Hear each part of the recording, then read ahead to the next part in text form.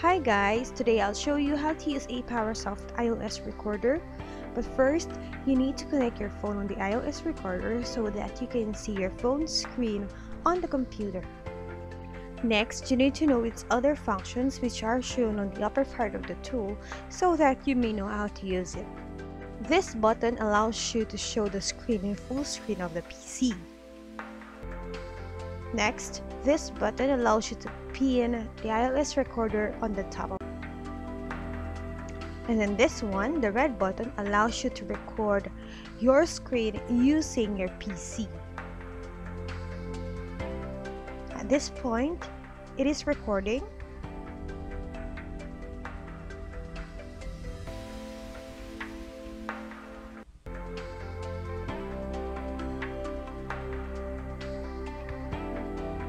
Once done, just simply click it again so that you may stop the recording. The next function is the camera icon right here.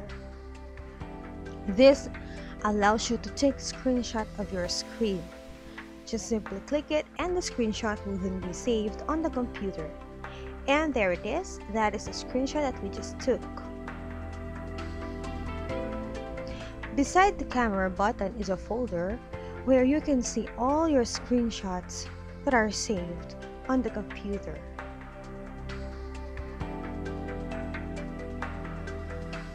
And the last button is the power button, which allows you to disconnect your iPhone to the iOS recorder. And that is how easy you can use the iOS recorder. Thank you so much for watching. I'll see you in the next video.